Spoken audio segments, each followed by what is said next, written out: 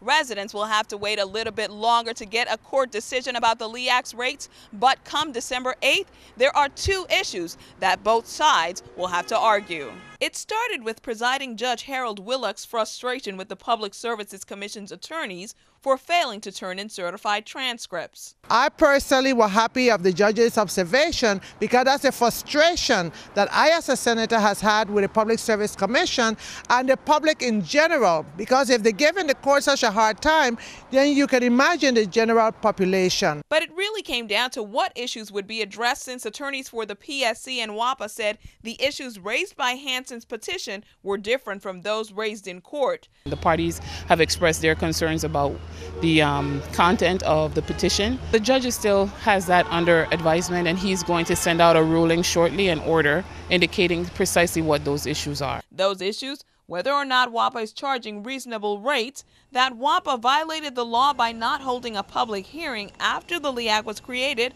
and that the PSC didn't have enough information to increase the LEAC. Judge Willock threw out the issue of reasonableness since it wasn't raised in the petition. The way in which the petition was written, it is clear that the reason why we are challenging the above market prices is because we are saying that it's unreasonable to charge the people that price where the third extension agreement requires it to be below market price. Hansen had filed a motion to have the PSC present their reasons for denying her petition to stop LEAC rate hikes, but the judge said they didn't have to.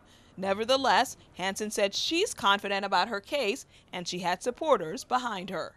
What I'm very happy about is that we are getting ready to proceed on December the 8th at 1:30, and at that time, that's when the trial will really begin.